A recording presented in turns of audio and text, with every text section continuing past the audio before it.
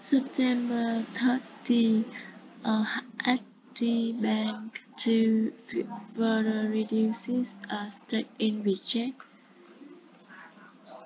HDBank has registered to sell 8 million shares of group company and low-cost carrier Vietjet, its second such investment this year.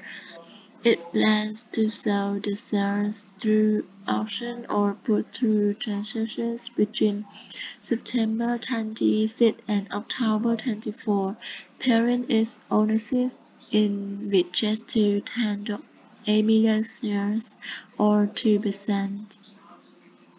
Based on current prices, the sale is expected to fetch around VND 800 billion US $33.8 million.